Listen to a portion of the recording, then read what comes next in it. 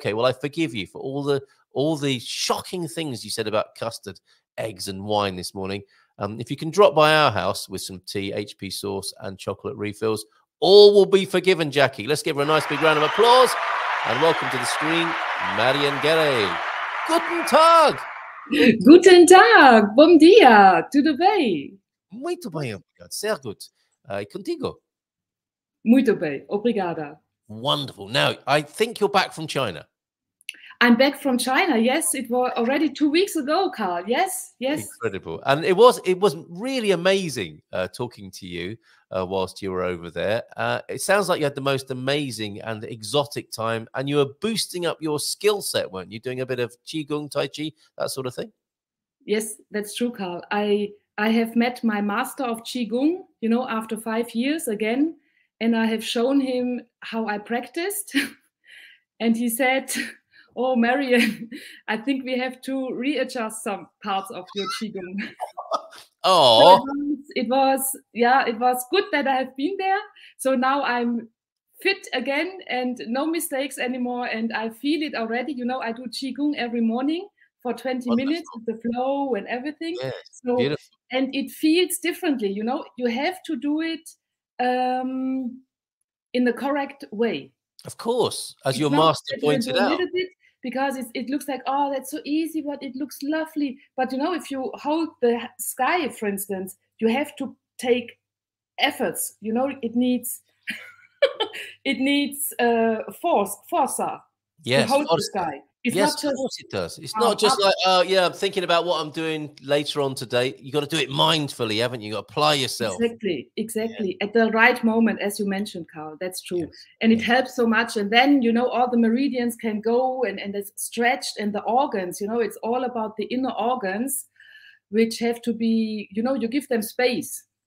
Like an internal massage. Yeah, no, that sounds great. Now, I need to talk to you about this Karate Kid moment you had, though. I mean, going to China, and the master says to you, "Okay, proceed," and you have to perform your. Do you call it a routine? What it's a routine. It's a routine, and you have different schools of Qigong. I took now the 8 brocades, which is the very classy one, which takes one going through is 6 minutes. Yes. And you have to stick on this, you know, on the process. You cannot change 1 with 8 and 7 with 6. You have to go from 1 to 8. Discipline. Yes, absolutely. Very disciplined, yeah. And with the music, you know, with the music as well. So there you were. You were doing your Qigong routine in front of the master. And I have already infected my neighbor. She's American. Right. And here in Portugal, and she hears the music, you know, and she says, "Oh, this brings me pretty much down. You know, it is nice and easy, and you want to move after you're listening. Maybe we do 1 session next month." Here. Would love that. Right. Would absolutely love that. And were you quite nervous to perform your routine in front of the master? Yes. Yeah, because he's watching, and he's seen thousands of people, presumably, and understands how the body moves and what the benefits are of a particular movement. Yeah, and you know, the Chinese supposed to be indirect, according to their culture. They are never direct speakers like Germans or US Americans. But this guy, he was really direct. So I was not prepared. Yeah, I was not really prepared. I thought, oh my God, so lots of things to do now. But it worked out. It was worth the money. It was worth the trip. Amazing. I'm thinking like a Chinese metaphor of when a German and Chinese person are in the same room. It's like you know, here we see fish on glass. Like it doesn't. Or a metaphor of you know, fish on a mirror. You know, that is a culture clash, isn't it? It's true. It's a cultural clash. And although I studied Chinese, so I knew already to talk Chinese. Yes. But for being a typical German, aggressive, competitive young lady, 25 years old, at the Siemens office in Beijing, I was too direct to them. And other people who are much more sensitive towards culture, they had, you know, with no Mandarin skills, they were much more interacting and loved by the others, by the Chinese. That's incredible. So many vignettes and situations I see in my mind's eye as a movie. And I would love to see that reenacted. The young German woman who's desperate to learn about Qigong, and she wants to soak up everything the master has. Yeah. And the master says, no, you know, it's like. Exactly. So, you know, I had my lessons. You know, 12 years in China. I learned a lot. Well, we got Jackie. I did Tai Chi. I mean, they are different, but we're in the same kind of ballpark, aren't we? Yeah. Many years ago, and can do the short form. It's amazing. Huge help for mental and physical well-being. Tai Chi was a huge help when I moved into Wing Chun too. She does a bit of Wing Chun as well. Wing Chun, I'm not quite sure, Jackie. Maybe you explain this to me. I don't know this one. I know Tai Chi, of course. And I was talking to the master in Shanghai. So when is the good time to do Qigong? And when are you doing Tai Chi? And you know what he said is that the Tai Chi is better for the older people. Yeah. Older, he meant 80 plus, because they... Yes. So, because, you know, you have more legs, you know, the knees, the two knees in Chinese philosophy is the first area of your body which ages, right? True, and that's why they put within the Tai Chi more the legs, you know, you move more with the legs. In the Tai Chi, you basically stand, you make a step to the side, another side, you know, but it's more breathing and very good, very interesting. So it's so for the youngsters who are in their 70s, probably. Yeah. So now it's the time for all of you to start Qigong, and then we can all do, when we are 80, we do the Tai Chi. Exactly. That's a very excellent prescription. Wonderful. Okay, so remember, in those days when we get there, we'll remember this moment when we said that on the Good Morning Portugal show. Well, that's fantastic. Wing Chun, as I understand it, is more martial arts focused or based, and it's very popular with a lot of young fellas these days, I think, because it's quite yangy. I feel 80 plus, says Jackie. So maybe you should restart the Tai Chi then. Maybe, Jackie, you should come to one of my hopefully soon digital Qigong classes, which I'm planning, but I have not set anything in place yet. Well, has that got the blessing of the master? Digital Qigong. I mean, how does that work? Okay. No, you mean with the master in Shanghai? That was in presence. No, I mean, well, you know, I'm thinking you say to the master, I've got this idea to do Qigong digitally. Did you get the master's blessing for that? He says, don't do it. But you're going to ignore him. And that, it depends, you know, I let the market decide. If I have so many people asking, oh, you know, Marion, and I always say, first come to my retreats, and then you get the introduction. Then I show you the 5 main points, how to stand. You know, the standing is the most important in Tai Chi, in Qigong. So, and then they can do it by themselves. And usually I have a follow-up call 4 weeks later, and then we can correct everything again. You know, you don't stand like this. You stand a little bit like this when you do also the meditation, standing meditation. You know, the standing tree. Yes. 10 minutes every morning. You have to practice this. That sounds great. It's not like yoga, you sit and, you know, easy. It is, you know, you have to stand properly. Yeah, you yoga lightweight. Yeah, so. Well, that's fascinating. And there's also another scene in the movie where the master and the student are entering the digital space, the digital dojo, I guess you could call it. That's wonderful. Excellent to catch up with you and your master there. Maybe he'll be on the show one of these days. That'd be awesome, wouldn't it? When you're that would be fantastic, you know. And you cannot text his age, you know. I thought, oh my God, he must be 70, but he looks like 55. And you know his body, and he's so, it's amazing. He's ageless, you know. He might be 180. Yeah, he could be over 100, and we never know. We never know. Let's turn our attention before we run out of time to spring cleaning, a bit of spring cleaning, not for the house, although yes, that would work too. Are we looking at somebody's personal, should that be on the screen, or is that giving away a little bit of data protection? It can be on the screen in a few minutes, Carl. I just wanted to introduce the mental spring cleaning. If yes, this is okay. please, I'm ready for you. So Carl, it is we do not talk about your apartment, nor about my house. It is, you know, spring cleaning is today mentally. But my house has never been cleaner. Do you know what?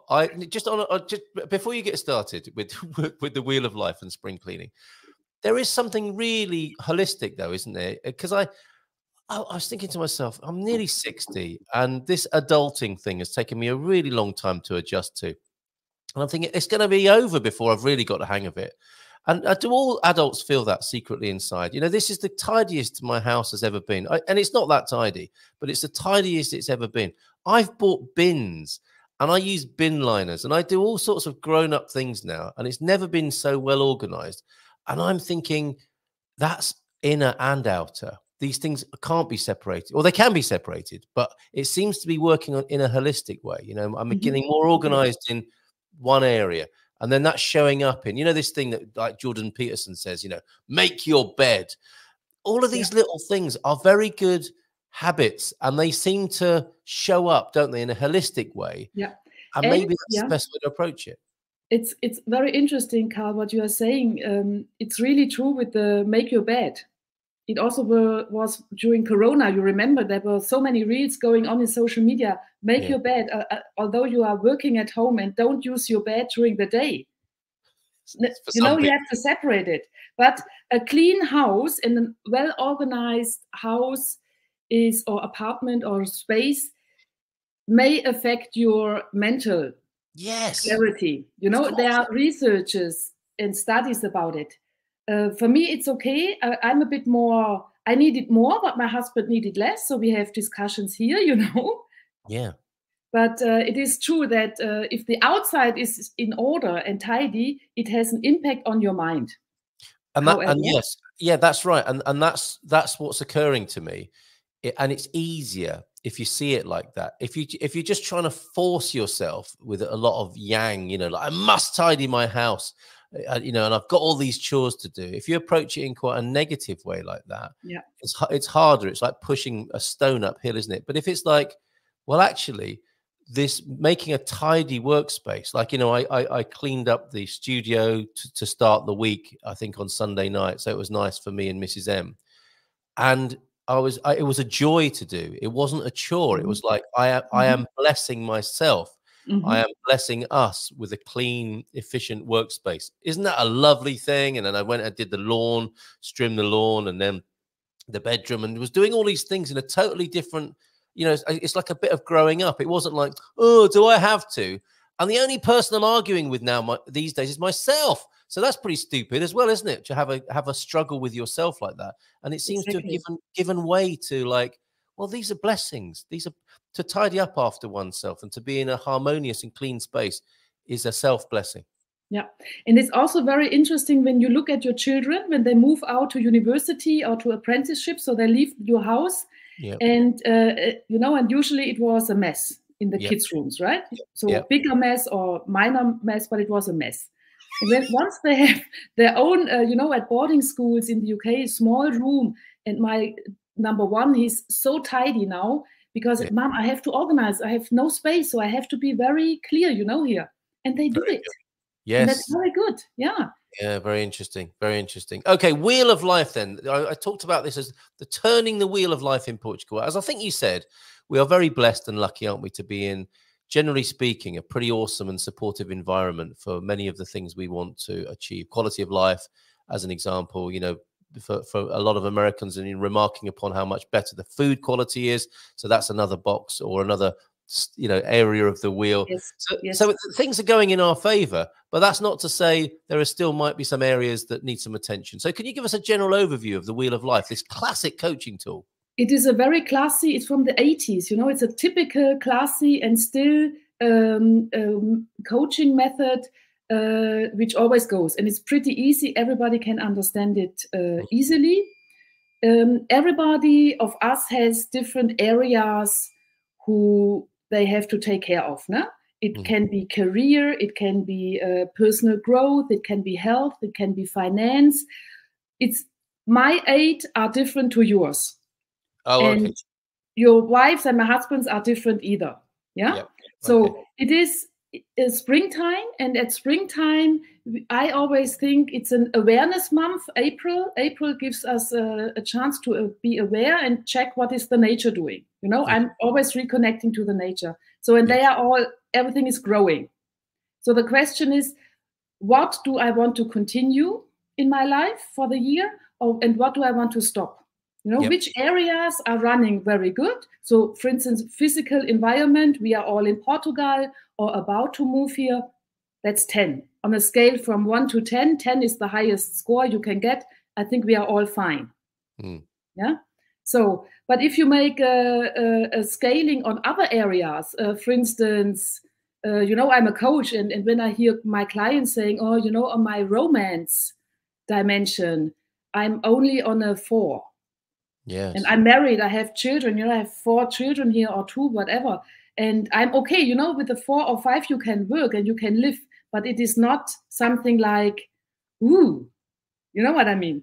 Yes. So the question is, are you willing? And this is coaching. Coaching means changing, and this means working. And the wheel of life is something you are working on. So you have to be open for it and to say, okay, it's not only I have fun and I have good food here and I have a nice apartment and lots of sunshine. Is there more? You know, this is what I'm always asking my expats here who moved here. And then they say, actually, after 1 year, it gets a bit boring, you know. Oh, interesting. I tried all the wine and the Portuguese is okay, you know. So, but then they got into a, you know, the euphoric phase, in the cultural phase of immigration. So you first are, woo, you know, sun and people visit. But then the first phase of visitors declined, you know, and not all come back to visit you. So you have to have a affiliation to the area where you are. And this could be a dimension for all of us, for all us expats and NHR holders or whatever you call us.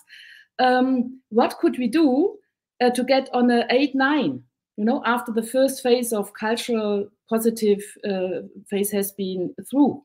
That's very interesting. So we've got the template, and I'll just put it on the screen in just a moment. I found one which has got all the areas on it, and you said, you know, it's different for everybody. I mean, the basic areas are the same, aren't they? But people's different scores will be. Usually you have to have. I mean, this is what people say, or research psychologists say. You need roughly 5 to 7 areas you are working on actively. Oh, I see. Okay. Well, let's go back to the areas then. Would you agree? Is this the standard template? So starting at 1 o'clock, we've got business and career. Which if you're retired, I guess might mean, you know, you might become a mentor, or it might be your wealth management, which actually lends itself to the next segment, which is finances. Then there's the all important health, because we talked about Qigong and Tai Chi and knees. Because you need those. Family and friends at 5 o'clock, coming around to 6 o'clock for romance, and 7 o'clock to 8 o'clock, personal growth, fun and recreation at 10 o'clock, and finally your physical environment, which, as you said, hopefully we're scoring fairly highly because we're in Portugal there. But, you know, you might not be. That's the point here, isn't it? It's not about what you should be doing. It's about what you actually are. So in a session, how much time are people spending actually drilling down into these areas and coming up with a score? Are they doing that alone, or is that something you do? Usually, I give the wheel of life to the people in paper or digitally, and then they have to score themselves. Yeah, and then they see, okay, where is 9, 8, where is 2 or 3? The areas which they score 2 or 3 need to be addressed if they are open and willing to and motivated to change something. Yeah. All right. And that's what that might look like when somebody's got the wheel and they've done their work here. This is what it might look like. And a low score on this one is a significant other / romance. That's marked quite low, and personal growth. So that's the area you would focus on. Exactly. Because I suppose I had a template for health called the Champion system. It was, you know, C was for cleanse, H was for hydrate, and it was lots of what is it? CHAMPION. It was 8 areas, and my theory was with health is that you're only as good as the weakest area, because it's fine to focus on the areas where you're scoring highly. Is it the same with the wheel of life then? If you're overlooking or not focusing on the weakest area, that will be undermining you because you're not attending to it. Yeah, and one day it will come up. You know, Carl, we have so many people when the kids move out. 55, 60, so the kids leave. So what is left? You have a partner, and then there are men looking at their women, at their partner, saying, "Ooh." So how could this happen? No, really, I'm kidding. No, I'm not. No, actually, I'm not kidding. Yeah, or the wife says, "Oh my God, yeah." Well, here we are. Here we are then. So here we are. So you can say, okay, you know, we did 25 years. We had a great marriage. We have lovely children. We have some money. We moved to Portugal. But the question is it this what you are happy with? And if you say, no, never change a winning team, Carl, never change a winning team, it's okay. Yeah. Well, hold on a minute. How does that work? Never change your winning team, because your team has changed by virtue of your lifestyle's changed in that situation. Exactly. Yeah. But you have to wanting it. You have to be open, and you say, okay, let's go and open up all these habits and patterns and what we have. You know. Let's go there, Marion. Let's go there right now, because in my mind, I've got 0 to 10 on the significant other romance area. And at 0, it's like that moment you described, the empty nest or whatever. And 0 is, ah! And 10. Who is this in the room? Ah! That's 0. And 10 is like, hey, exactly. How are you doing? You know, that's number 10, isn't it? So if you're closer to the, what do you do about that? I mean, are you coaching people specifically in that? Yes. I mean, I'm not a sexual therapist, but I have some tools, because if you have like, it's communication first, you know, that they don't communicate anymore. I'm sure if you look at your wife, or I'm as my husband, he knows without saying anything, he knows what he has to do, you know? Or if you look, it says, okay, the bell rang, you go, you know, but you don't use so many words anymore, because you are a winning team. Right. Yeah. Okay. So, but if we say, I want to have a little bit more, I want to go direction 8, you know, then this means we have to communicate. What is a very good tool for that is we sit back to back, you know, the partner and the partner back to back, and then just you're taking turns, and you just speak out loud what your wishes are. My goodness. Not naked, all 100. Are we naked already, or is this fully clothed? There are therapists, they say be naked. I find it not necessary. It depends, but culturally appropriate, because it might be just too much. If you're Scandinavian, it'll be. I mean, you're probably naked anyway, because that's what they do, isn't it? And at the supermarket, probably. It depends on the nationality, maybe. I don't know, but they can decide it. But the important thing is that you speak it out loudly, and because everything what you can speak out can be changed. This is the idea behind, and you don't look into the eyes in this moment, because it's your wish, and you let it out. You try to let it out, and the other one just listens, you know, and he does not, or she does not judge it or comment it or something. They just hear it. Yeah. Okay. Very good. Very good. And then you do it maybe once a week, and then you can develop, you know, then you have hopefully on a 9, 1 year later or 6 months later, you can have a date night. Very good. Very good. Happens, you know, but it is a working process. You are not jumping from a 2 to a 9 within 1 month. No. Okay. That'd be a bit much to ask for. Now, this is very interesting. So, yeah, it's a gradual process. It begins with identification and is followed by communication, by the sound of it. So you recognize that something is not as you would ideally like it, and I think it's like you said, not to be judgmental. It's important, isn't it, to just be aware rather than awareness. Too, you know, too judgy. Yeah. April is the awareness month. And is that right? Yeah, I read it yesterday. Okay. Yeah, I think it was from the UK. It was an article in the UK. April for awareness, maybe also stress awareness. However, it's, you know, today I would like to make a point in go and score your life. You know, take your 4 or 5 dimensions. So where do you stand? Make a photo, you know, take a photo. This is me today, April, end of April. So what is good? You know, 5, 6, 7 is all fine. You don't have to do anything. And the majority of people is in this area, you know, luckily. And the minority is somewhere with 1 or 2 dimensions a bit low. All right. Well, that's excellent. You've addressed the sort of significant other romance area. What's often, what would you say, generally speaking, is something that comes up for the foreigners, the expats, and people of our generation, if you like? What's the other general area of weakness, would you say? It is, once they are retired, it is the emptiness. Oh, what meaning? The search for meaning and self-actualization. Yeah, but also, you know, I know everything, and now I get my pension and I get my money, and I have fun. I do something for my body and for my I do meditation, but there is content, you know. Yes, meaning is the word that comes to mind for me. Now, Yes, this sort of connects us to the very notion of personal development. I mean, that's what we're talking about, isn't it? It's like you spent all these years, you know, being the householder, if you like, and bringing up a family, if you like, or working. People who didn't have a family situation were probably busy working, and retirement, it looms and then becomes a reality, and may be positioned here in Portugal for many people in our community. So that's the thing. We're talking about the general area, are we, of personal development and finding meaning in life, because that's now possible. Yeah. You know, I'm a fan of the word lifelong learning. Yes. Imagine our life expectancy, if we especially live here in Portugal, it is over 80, 85, easy for men and female.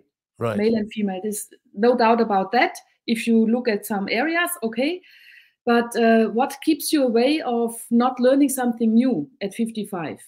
Yeah, that's always the main question what I have for my clients. What keeps you away of learning Portuguese? You know, lots of them starting, but then you know, it is hard. Yeah? Yes, it gets difficult, and then they give up, perhaps. Yeah, and many of us give up, don't they? So what are you suggesting there then? The reason why they gave up might be a clue to other areas of their life, even. It might be mainly they are missing, you know, the small wins are missing. Oh, okay. All right. You do something and you put efforts in and time, maybe some money, and then nothing comes out. You know, there's a return on investment thing. And we are trained like return on investment. Okay, I try, and then I give me a goal setting 1 year, and then I will be fluent or B1, B2 level. In Portuguese, it does not manifest, so I stop. Right, and then that might compound people's feeling of fulfillment or self-esteem, even possibly. Exactly. And I think first of all, if we are, including myself, if we stop thinking in a return on investment perspective, is might be a good idea, you know. And that's why I always have the idea of what about mentoring? Yes. You mentioned it already. Mentoring is that someone knows more than the mentee. Yeah.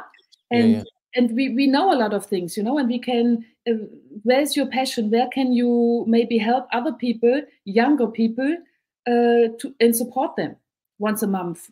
Yes, and it's a tap. It's a giving to others once denied the avenue of the workplace is like turning a tap off, isn't it? And having a hose, a garden hose under intense pressure. And you know, and it's also proven that if you are elevating others, it elevates you. Yeah, perfect. Okay, so there's a nice little outlet and avenue possibly for that sort of frustrated knowledge or gift that you have that is not expressed anymore.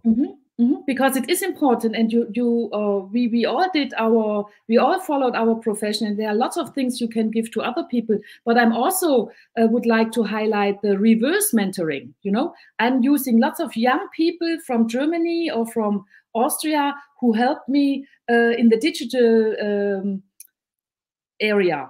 Yeah. Because I'm not as good as they are, you know, in social media, my Insta channel. Oh my God, you know. So I said, no, I want to learn from younger. So this is called reverse mentoring. Yeah, that's great. That's great. It shouldn't necessarily be based on age, should it? It's about meritocratic rather than chronic. Exactly. It is more. Yeah, it is. We're running out of time here. We're running out of time. We'll find out how people can work with you, of course, before we go. But we've got some nice feedback. Well, I say nice feedback. I feel 80 plus. Is that in terms of wisdom or physicality? I wonder. My knees are sad. Let's see if we can cheer them up. In the future, Nubianet. Carl, please let us know if the digital is available. Would be great. And thanks, Marion, for your lovely interview. So there's Jackie, who's interested in your digital version of the Qigong. I need new knees, and you need a cuppa, says Jackie as well. I need new knees. Without surgery, I'm forced to get very fit now. My muscles will have to compensate not the worst diagnosis. Okay, Nubianet, walking around Portugal will help with all those hills. Move to Covilla, Nubianet. You will soon have the legs of a mountain goat. There are a few gradients below 30 degrees. I'll have to strengthen my muscles first. Can't do stairs and hills now. I recently tore my meniscus in my kidney. Oh, no.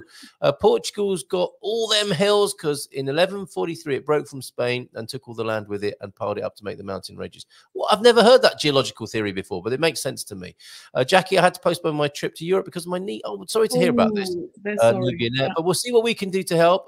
Ian, we got Marion as well. Ian pointed out hills and stairs are resistance training and it's very healthy. Portugal and France were great for that. On my last trip, but we have elevations where I live too. And I grew up in the Welsh valleys where the rain hits you sideways, not from above because of the mountains. So I'm getting mobility or an e-scooter for Portugal. Yes, well, why not? And retirement, this is a good point from Erica. Retirement in Portugal is such a gift. Never take it for granted. And the thing is, what I wanted to say about that, oh, and also here, thank you, James, meaning, purpose, and loneliness are 3 huge issues for later life and leaving a job. If you do feel like you're taking it for granted or the sparkle and the magic is not there and you're ranking a 2 or a 3 on the wheel of life, I don't think it's very helpful for people to feel self-judging or like ashamed of that, right? It just means that there's a little bit of work to do possibly. And everybody knows it, that coaching or changing needs work and it is a long process.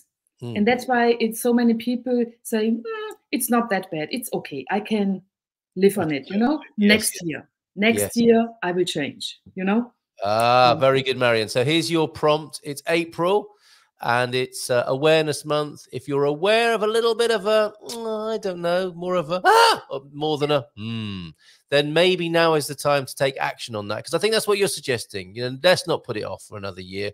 Life is for living. Just as this lovely lady at My Beautiful Country says, busy day ahead. Stay cool, stay safe, stay happy. Life's too short not to be happy. So anything in that area that's a 2 or a 3, maybe the time has come to do a little bit of work on that. And you're happy to support people. They can connect with you, can they, at walksperia.com? Yes. hello@walksperia.com is the email, or walksperia.com is the website. There you go. And GMP listeners get, of course, the first session for free.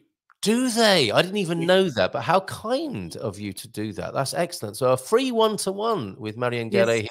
She's fresh back from China, having been assessed by the master. Quite an incredible story, which will one day be a film, I hope. Learning a new language can address all those issues. So there you go. There's another reason to learn Portuguese and deal with all of those things of meaning, purpose, and loneliness. Learning Portuguese, enrolling in a class, taking it steady, as Marion says. You know, Rome wasn't built in a day, and Portuguese won't be learned in a year. It's a lifelong learning matter, as are so many of all the best things in life. Marion, always fun and informative to talk to you. We'll see you on the next Chill Out Tuesday, I hope. Yes, see you then. Thanks for having me. I suspect you're going to have a great day, but I'll wish you a good one. Take care. Good day to all of you. Bye-bye. And we shall see you tomorrow. Bye for now.